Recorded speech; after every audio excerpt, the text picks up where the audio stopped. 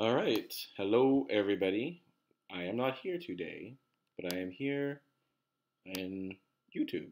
And so I will teach you about Minim.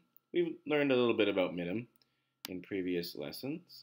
We learned about how you can go to the Sketch menu and import library and go to the Add Library menu and search for Minim and click and install the Minim library. And once you do that, you can then find Minim in your list here of imported libraries. You click on that, it adds in these import statements. There was a few other things to know. So we made a minim variable. It's a minim variable that we called minim, which is not a great practice, but it syncs with the documentation if you ever read it, so that helps. And then for each different sound effect you're going to load in, you make a variable that's of type audio player, and then you give it a name. Try to give it a logical name. So here's my song. Here's the sound of a coin from Mario Brothers. Here's the sound of bumping into a block from, actually, I believe, Super Mario Brothers, the original Nintendo game, like number 1, I suppose. And this is the game over sound. And so that's sort of our first setup. Here's the next step. You have to do this to turn everything on, and it has to happen first before you do the loading of the individual music files. So this happens to activate Minim. Specifically, this variable it then is able to be used for all the different tools that are contained inside of it. Honestly, our main tool we want to use is load file. It's going to load a file into an audio player variable. So I have 4 different files to load, and it's really important you put them in the right place. I'm going to press Command K, or if you're on a Windows machine, Control K to open up the sketch folder. And you'll notice I have these WAV files and MP3 files. Those are all legit, and I'm going to have those on my website so you can download those if you can't find other sounds, so you can at least practice with the programming. So I got all these different things. You might not see the extension because of the default way computers are set up at school, but rest assured they are there. And when you download your own unique music files, notice when you're saving them what the extension is, and then make sure you type it in because it won't work otherwise. So maybe I'll just, how do you split screen on a on a Mac? Something like this and this. So what I'll do is I'll just make sure I have all of my files. So song is called it's called techno .mp3.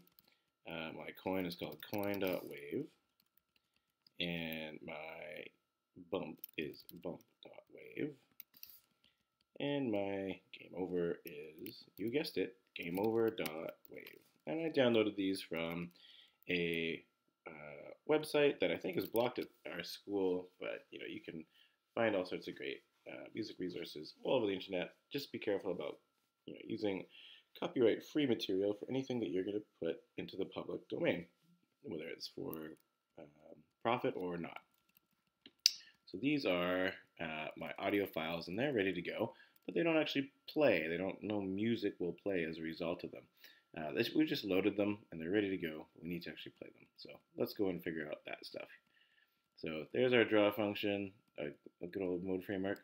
What we can do is go and find out, this is kind of left over from before, how this works. We can say song.play, and it will just begin playing when the intro screen function runs, so at the beginning of the project. And we'll just hear that song play. It'll be great. But when we switch to the next mode, we will want to stop it. And I'm just going to have silence, but I'll leave that as an exercise for you to fill that silence with your own MP3 that you're going to download and play. Like, for example, you might say, have a song 2 ready to play, and you would have that bit of code. I don't have a song 2, but you might have a song 2. You will have a song 2, I should say, and then you just get it started playing. The question is, how do you get this one to pause and this one to start? So the answer is basically the starting is easy. It'll just start automatically when you start the game function, but this one doesn't automatically stop. So the original song from the intro screen, we need to stop it. So the answer to do that is right in here. So we want to make the song pause. So this is the mouse release function, and this is when we click in the intro screen to set it to the next mode. So we get the game started. This is intro screen, right? Mode is 0. We want to switch to mode 1, start the game. So when we do that, we'll pause. We also need to rewind the song, and the reason is because it doesn't automatically rewind. When we pause it, if we come back to the intro screen, it would start playing again, but from the original place. And that's just not what we wanted to have happen. Well, maybe it is what you want to have happen, but for the project criteria, it's not what you should have happen for your project. So yeah, there you go. That's basically making it stop and rewind so that we could start again. Same thing would be true for the game over mode. I think I'll put that in the game over here. I want to play the game over sound, so game over dot play. But of course, we should pause game over song when we go from the game over mode back to intro. So I bet you can figure out we just do the same kind of thing here, but when we're switching from game over to intro. And that code is a little bit further down. That is here. This is game over. So when we click in game over mode, it sets mode to 0. We'll also set the game over sound to pause. And we'll also rewind it so it can start over again. Rewind. Making sense so far? I hope it is. Last but not least, we have these other sound effects for, we have the coin sound effect for when we hit the target. I have the bump sound effect for when I miss the target. And so I want to make those play in a particular situation. And that's handled also in our mouse released function. Check it out. Oh yeah, we won't want this. Hold on. Just delete that.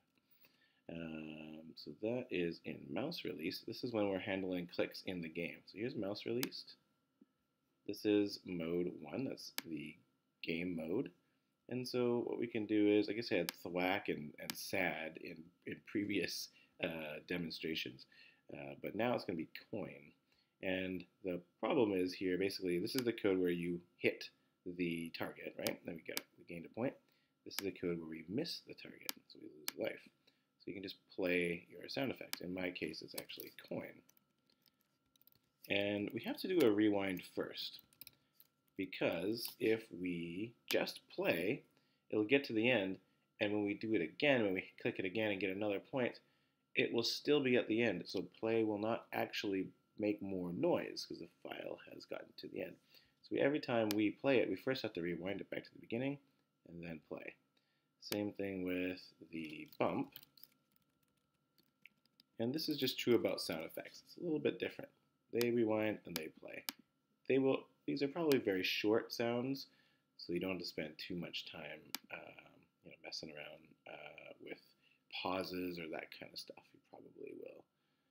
They'll go so quickly, you'll not need to manage that kind of stuff. So, I don't know, is this going to work? Let's find out. Let's run it. So it's loading the music. All right.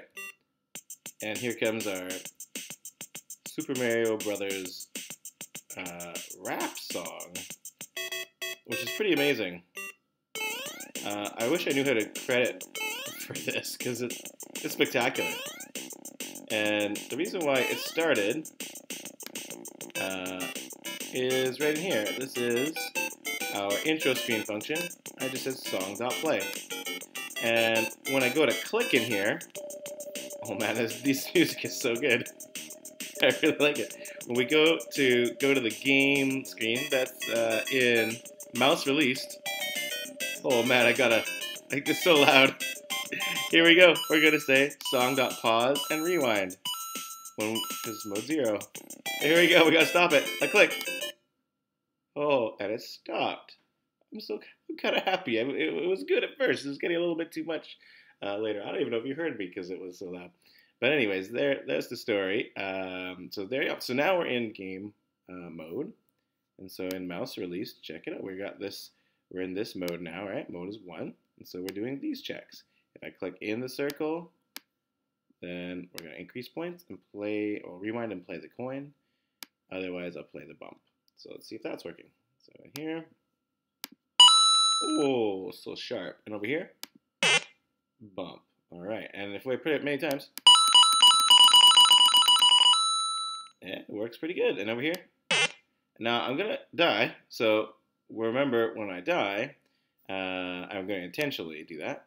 As soon as the game over function begins, we're gonna start playing that music.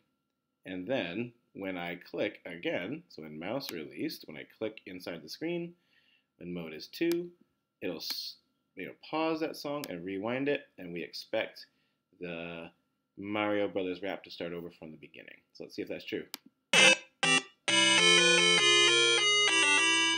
Oh, game over. Okay, I'm going to go back to the beginning now. Click.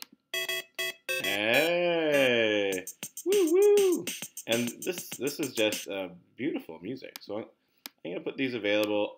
They're available on online already, but maybe blocked at the school. So I'll put those pieces of music on my course website, and you can get those, and you can try making some Minim stuff work.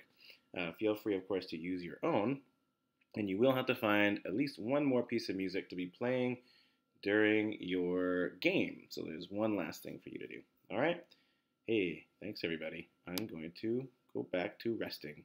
Bye.